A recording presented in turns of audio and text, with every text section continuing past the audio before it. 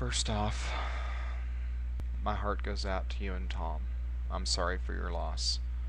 Losing a partner, the love of your life, is probably the hardest thing anybody can endure. You're right, it could happen to any of us. I hope that when I'm fortunate enough to find my partner someday, that we're able to live happily in a world where people aren't threatened by us, or don't look at us as though we're slime or scum of the earth, or, in the redneck term, like my father thinks, creatures that need to be purged.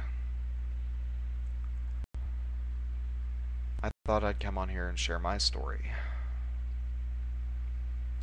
I grew up in the Texas Panhandle, another part of the Bible Belt,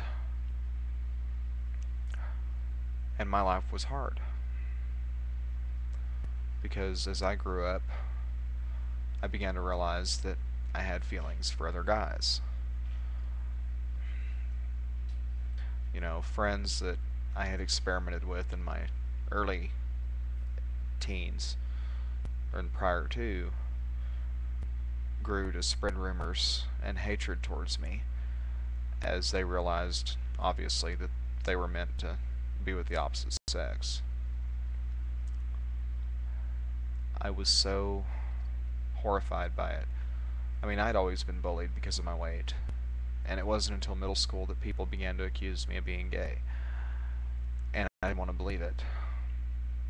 I didn't want to cope with the fact that I was like that. When I was 14, I attempted to take my father's pistol and put it to my own mouth, cocked it, took the safety off, and almost pulled the trigger. Had I done that, I wouldn't be here right now. I wouldn't still be fighting for what I believe in. I learned to take what they said about me. Yes, it hurt. Yes, it made me cry at night sometimes. But I grew from it. I've since learned to become a cynic, and I never let what people say about me affect me, at least in visible ways. So as I've grown older, it's stopped. When I entered high school, things got a lot worse. I was still hiding behind the facade that I was straight. Dated several women, and finally dated one that I had actually developed feelings for.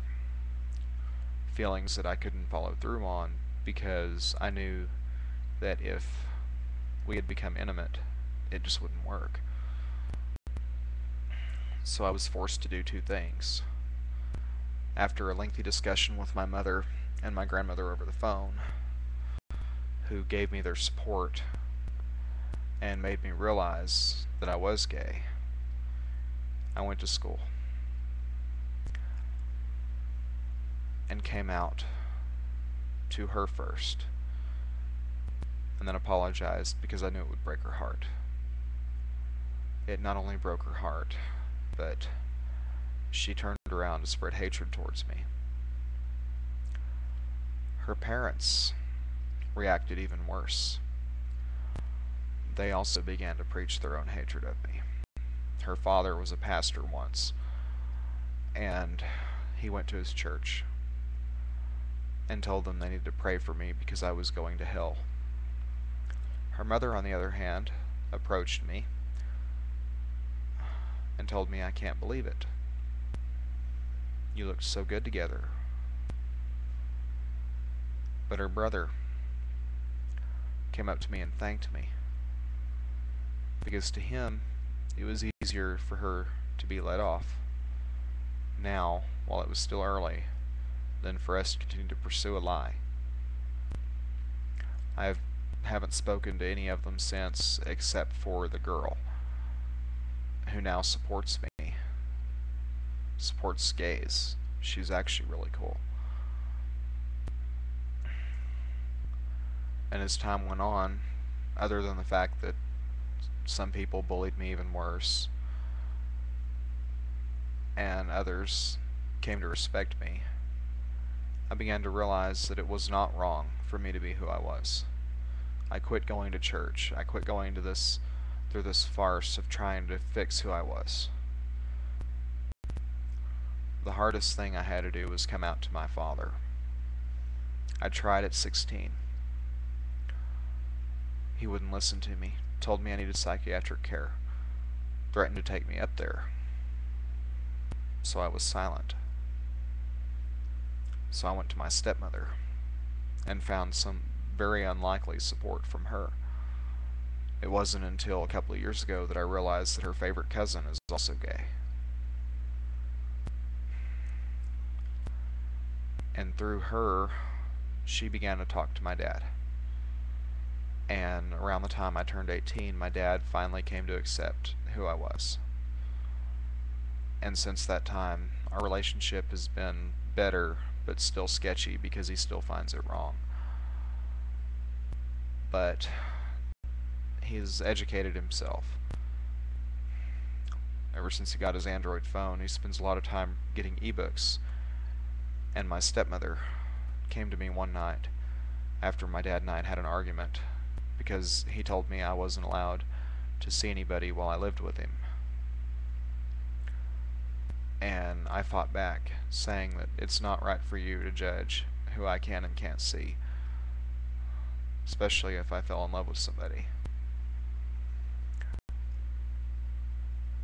I misjudged him. My stepmother came to me later and showed me exactly some of the books he had been reading on his phone, his audiobooks, and several of them were books on how to cope with having a gay member in the family and ways to support them. And I began to have a new respect for my father, because at least he's trying to accept me. Others are not so fortunate. I agree with your fight. I agree that we should be allowed to get married, not only for the legal reasons, but so that we can symbolize our love for our partners the way we're supposed to. To be able to adopt children without fear that someone will call CPS and they'll take them away from us, and also to support programs for gay parents to have natural children without having to go around the back, like the back door, and do it by unconventional means or have to pay insane amounts of money for it. We deserve that much at least.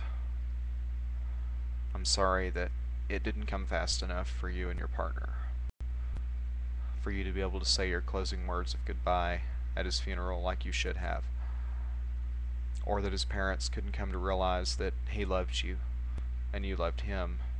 They just saw what you were. To them, you were an abomination. You forced their son to be that way. That's sad, and it's not fair to you.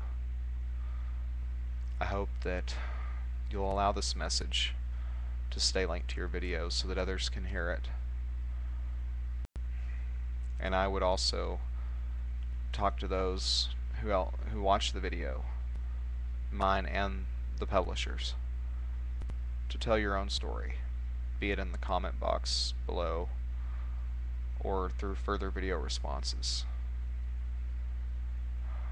Because if we all band together, we'll get what we want.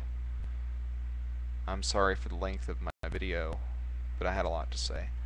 This video has affected me that way. I hope that we all have a better future in 2012 than you did in 2011.